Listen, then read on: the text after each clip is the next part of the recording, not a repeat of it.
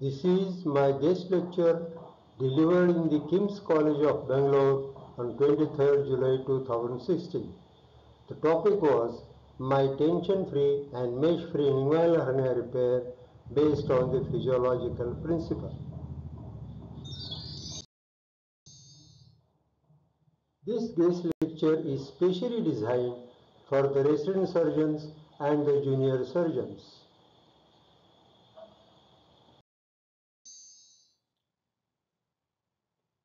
Desarda Repair, a revolution in basic concepts of groin hernia formations and its operation technique.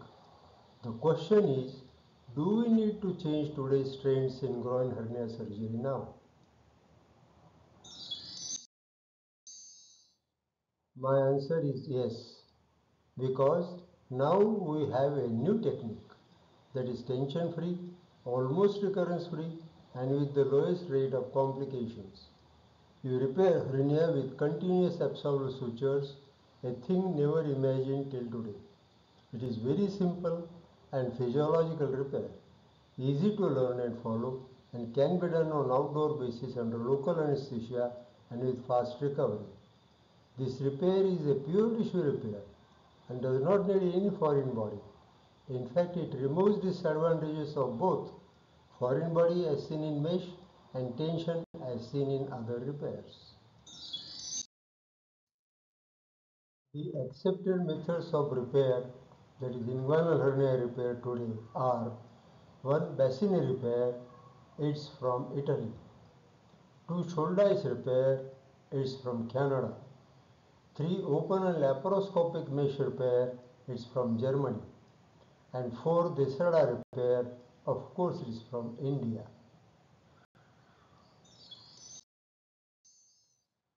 Bassini repair.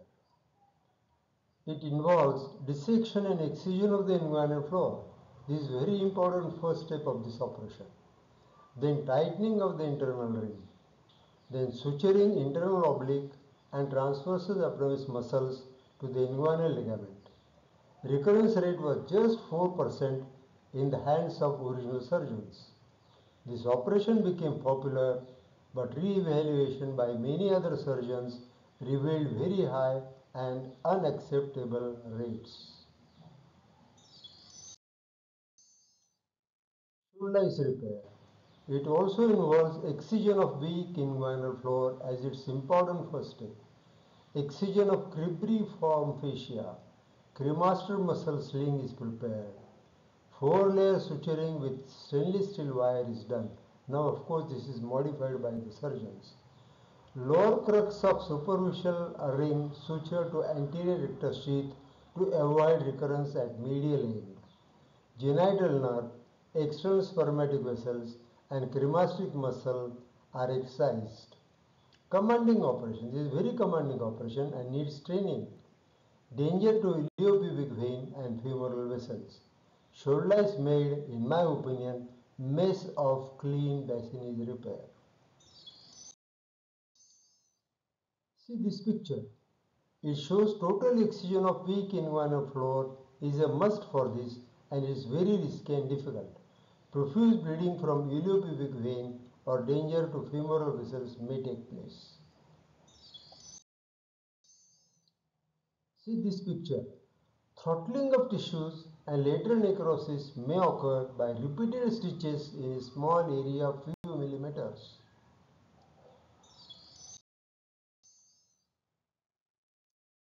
Why tension repairs have failed?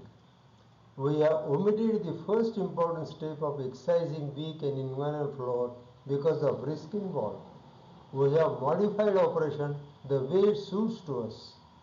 Muscles are pulled down to suture to inguinal ligament, so they are under tension even at rest. This tension increases manifold during action. This tension increases further due to shrinkage of fibrous tissue in later life. Muscles are displaced from its original place, so it tries to go back to its original place.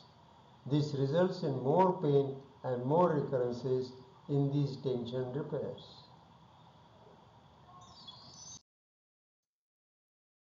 Liechtenstein mesh repair.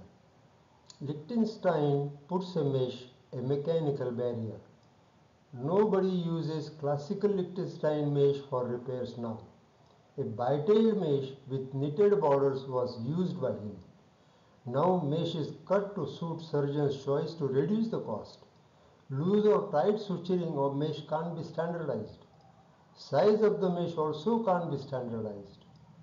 Quality of mesh fabric is also not standardized. Why low quality mesh for poor and high quality mesh for rich? Mesh is a foreign body, a simple piece of synthetic cloth naturally associated with all foreign body complications. No answer. Basin and shoulder repairs are basically and principally similar operations. Previously described and now rejected tantalum gauze or Dacron neck hernioplasty is also basically and principally similar to Liechtenstein mesh hernioplasty. Mechanism of action to prevent recurrence is same, but still later operations claim less than 1% recurrence rate. How? Is it possible? High recurrence rates. Cox, Schember, Berlinger, Piper, Belanger, Panos, Kingsworth and many surgeons reported in the hands of junior surgeons or general surgeons without expertise in hernia surgery and operating in less than ideal conditions, the recurrence rate have been reported to be is still very high. What is demand of junior surgeons? Inguinal hernia is bread and butter of junior surgeons.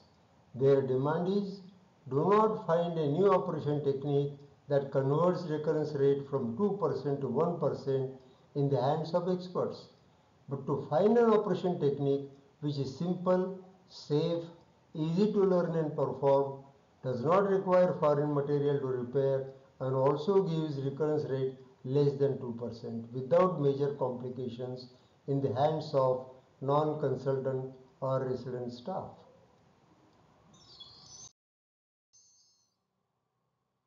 Today's operation techniques do not satisfy all those criteria completely. No doubt, therefore, inguinal hernia repair remained a problem till invention of my technique, and this is my humble contribution to solve this problem. What are the problems with today's techniques? Loss for every recurrence is 1200 pounds in UK. Similarly, loss for every re-exploration required for any complication is more than the expenses required to treat primary hernias. 80,000 repairs per year in UK with recurrences of 7.2% translates to nearly 6,000 operations which are required to be redone every year. This comes to a huge loss of 6,000 into 1200 is equal to 72 lakh or 7.2 million pounds every year and 295 lost years of national productivity per year in UK. What is the solution to avoid these losses? We should invent such a technique that fulfills all criteria of modern hernia surgery. What are modern hernia surgery criteria? It should be simple and safe to do and learned by the resident surgeons with good results. Does not use foreign body in any form. Does not use weak muscles and fascia. Early ambulation without much pain. Patient goes back to home in a day. Patient is back to his work within a week. No major complications and almost no recurrences. What about mesh repair? Does it qualify as ideal model hernia repair based on those criteria? No, certainly no. Question is, mesh is a simple piece of synthetic cloth prepared from polypropylene or polyester. Would you accept its routine use in all the cases? Ideally not. You are extremely cautious not to forget a swab in the inside abdomen during any surgery. Then how you are stitching a swab like piece of cloth inside the body in mesh repairs, leaving patients to his own fate. What we are doing today is right. Mesh is a foreign body, is known to everyone.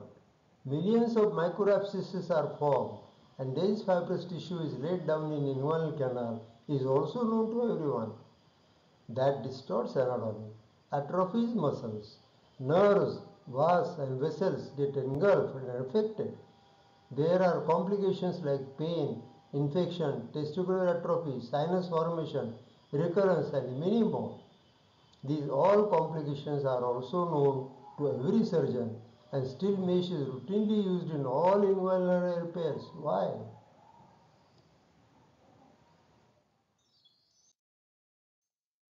Why not laparoscopic repair? All complications of mesh are present in laparoscopic repair also. In fact, these complications carry high risk because mesh is stitched inside the abdomen, pre-peritoneal. Additional complications are internal oozing, risk of general anesthesia, nerve damage, trauma to viscera, trocar hernia, recurrences and many more. You can imagine what would happen to vas and testicular vessels due to mesh fibrosis because mesh is directly sprayed on these vessels and vas. See this picture. Mesh is directly sprayed on vas and testicular vessels, naturally causing fibrosis in that area.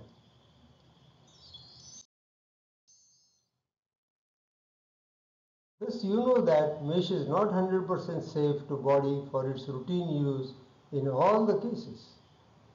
Lap repair carry higher risk and requires extreme skills to give excellent results. Many patients' life worldwide might be getting affected by unscrupulous use of endoscopes by inadequately trained surgeons. Imagine the fate of millions of patients operated in remote places by many surgeons with low quality mesh without any standards. Pharma companies will not bother for patients, but you must bother for your patients. Surgical fraternity thrives for 100% safety and cure without complications in every surgery. Then how we have accepted mesh repairs in spite of its morbidity and complications? It's because no good pure tissue repair was available to common surgeons till today. It's because mesh repair is a simple operation and also because of the perfect marketing at all levels and by all means by the companies. Product costing few rupees is being sold at 1000 to 5000 rupees making huge profits. Companies will market this product by all means.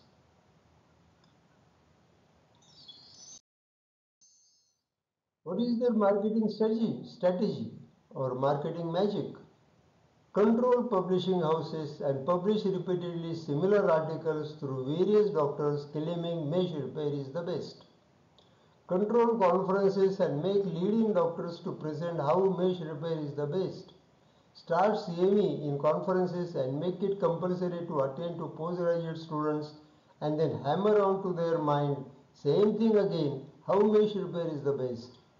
Come out with new product of mesh and again send leading doctors to various seminars to show how mesh repair is the best.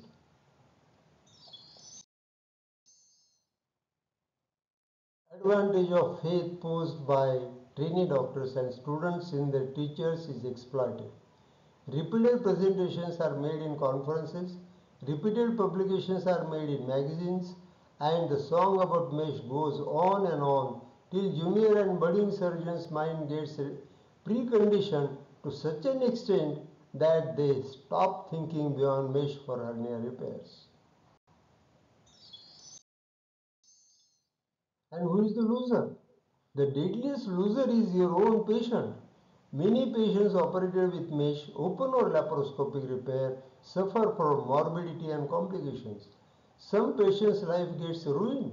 Who is responsible for this? But still companies with our help are busy in marketing their product like a soap or hair shampoo. Every time coming out with a new variant of the same synthetic cloth like mesh, then mesh and plug, then PHS, then heavy weight, then light weight, then small pore, then large pore, etc. etc. And who is the winner? And the winner is mesh manufacturing company that silently pocket millions of dollars profit every year from all over the world. And what about doctors who are catalytic agents and with whose help companies are making huge profits get? Nothing. Our prestigious organizations have all given our platform to them and made them financially giant. But still we doctors have to bargain with them about selling stalls or getting advertisements or sponsorships. And to stop this, we need to find such a simple hernia operation technique that even a junior resident can also do it with minimal complications and recurrences. And to achieve this, let us understand the etiology of inguinal canal. We claim that old concepts that prevent inguinal hernia formation described in the textbooks are not true and perfect. They need to be reconsidered. A revolution in the concepts and technique. Misconceptions. 1. Posterior wall of the inguinal canal is formed by the transversalis fascia. No, it is wrong. Strength of the transversalis fascia gives protection. No, it is also wrong. Obliquity of the inguinal canal, shutter mechanism, and many other theories are described in the books. These all theories are not true and perfect. Rigid anatomical wall created by mesh can give best results. No, this is not true. 1. Strength of the transversalis fascia described in every textbook is not true. The transversalis fascia do not have any strength and it cannot give any protection because it is paper thin. It is just an extension of the endo-abdominal fascia. Obliquity of the inguinal canal is not true because the spermatic cord is lying throughout its course on the transversalis fascia alone. It does not pierce three muscles as stated in all the textbooks. See this picture. Every individual with high arch or a patent process vaginalis do not develop hernia. Shutter mechanism is also not true because repeated acts of crying does not increase the incidence of hernia in newborn babies in spite of the almost absent obliquity of inguinal canal or shutter mechanism. Shutter mechanism at internal ring says medial border of the internal ring is pulled upwards and laterally to close the internal ring. And shutter mechanism at canal says that oblique fibers of the muscle arch moves down and medially to go close to the inguinal ligament. This opposite movement of the same muscle cannot be accepted. Those concepts that are said to prevent herniation are not at all restored in the today's techniques of inguinal hernia repair, and yet 70 to 98% of patients are cured. So these are not the real factors that prevent hernia formation. Then what are the real factors that prevent hernia formation? Our theory is aponeurotic extensions from the transversus abdominis aponeurotic arch in the posterior wall is the real factor. See this picture, anatomy of the inguinal canal posterior view. You can see this is transversus abdominis aponeurotic arch and these are the aponeurotic extensions coming from arch and going and getting inserted on the inguinal ligament and then the pectineal ligament. Again cross section of the inguinal canal. See this is the posterior wall. It has two parts. One is aponeurotic extensions and another is transversalis fascia.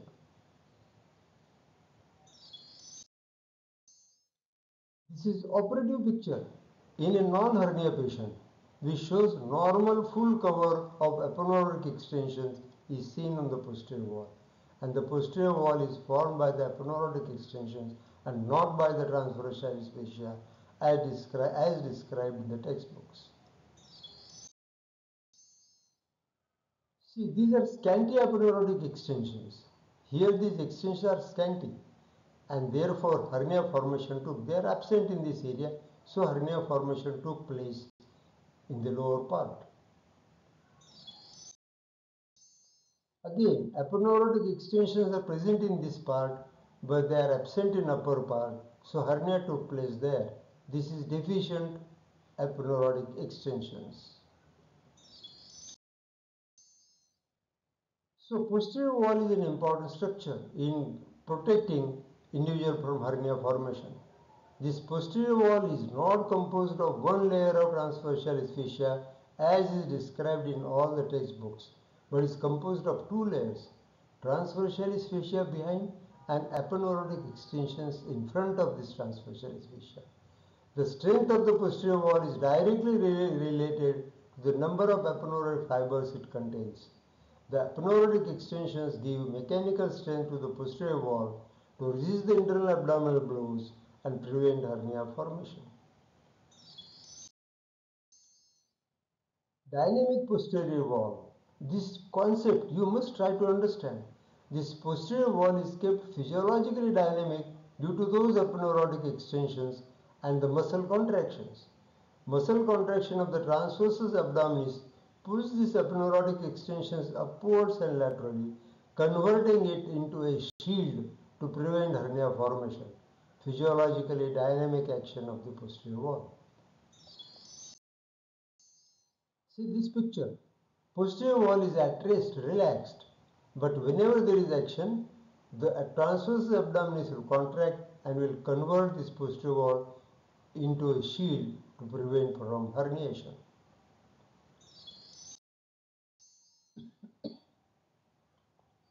Dynamic posterior wall. This tension in the posterior wall is created in gradation as per the force of contraction of the muscles, and the force of contraction of the muscle changes as per the force of the internal abdominal blow.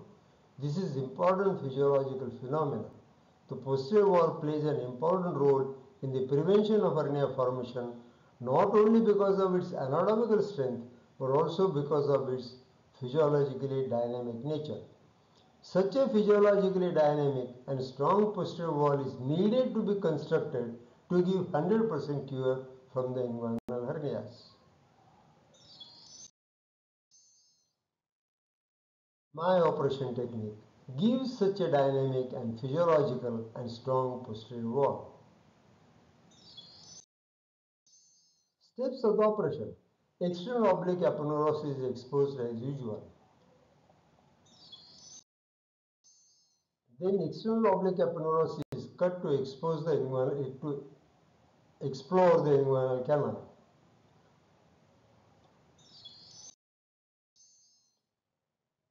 External oblique aponeurosis upper border is sutured to the inguinal ligament, and then incision is being taken in this sutured upper leaf. This incision separates the strip of external oblique aponeurosis, of which lower border is sutured to the inguinal ligament, and now upper border held in the forceps will be sutured to the muscle arch. See, this strip is sutured in between the muscle arch and the inguinal ligament to form the new posterior wall, which is strong and physiologically dynamic. The cord is put in its own place and external oblique aponeurosis, newly formed upper leaf and lower leaf are sutured in front of the spermatic cord as usual. External oblique aponeurosis is sutured as usual in front of the spermatic cord. Now we need to change today's trends in groin hernia surgery because mesh repair is based on anatomical principle. Mesh is stitched to create a curtain. This curtain becomes the posterior wall. Such posterior wall is not physiologically dynamic, it is a simple rigid anatomical wall. And our principle is physiologically dynamic and elastic posterior wall gives better protection than a simple rigid anatomical wall. Anatomical versus physiological wall. Mesh repair gives anatomical wall which is relaxed at rest and remains relaxed in action also. Whereas in my repair, it gives physiological wall which is relaxed at rest but springs into action or to become a shield whenever there is blow. Rigid wall versus elastic wall. Mesh gives rigid wall. Therefore, it moves en masse up and down, so there are more recurrences on the suture line. Whereas in my repair, the entire wall is an elastic wall, so the blow is distributed on all over the surface.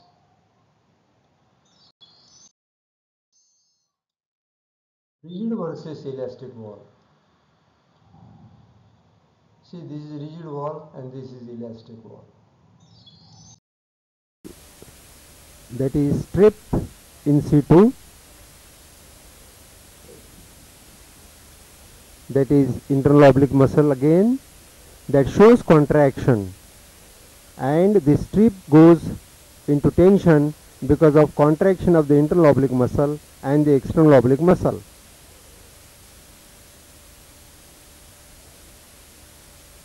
Internal oblique muscle, which was not active before, now has become fairly active. It is pulling the strip upwards and laterally along with the external oblique muscle. Protection. Mesh repair gives protection over a period of years. It doesn't give any protection on day one, whereas in my repair, protection is 100% from day one itself. Status today. Today this operation is being followed in many countries all over the world.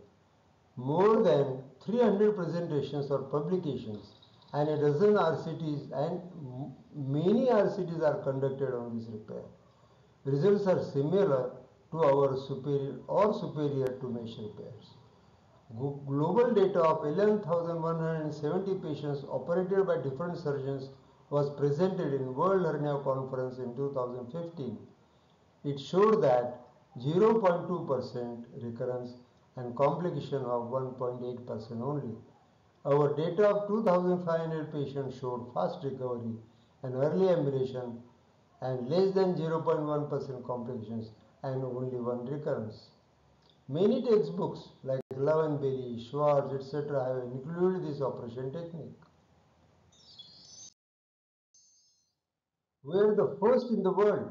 We are the first to put before the world that inguinal hernia must be repaired on physiological principle. We are the first to scrap century-old theories that prevent hernia formation and publish new theory. We are the first to give you a very simple hernia repair that does not use mesh or foreign body. We are the first to use all absorbable sutures inside, leaving no trace of foreign body after surgery. We are the first to give you almost complete cure after surgery without any fear of recurrence. Wikipedia was the first to describe it in a separate section as tension-free pure tissue repair. Now you decide whether to continue with open or laparoscopic mesh repair or to shift to this mesh-free Desarda repair. My answer is there is no place for mesh prosthesis now in hernia repairs because no mesh techniques of Desarda repair is available with superior results. Thank you very much. These are some of the photographs of my lecture in World Hernia Conference and in other countries.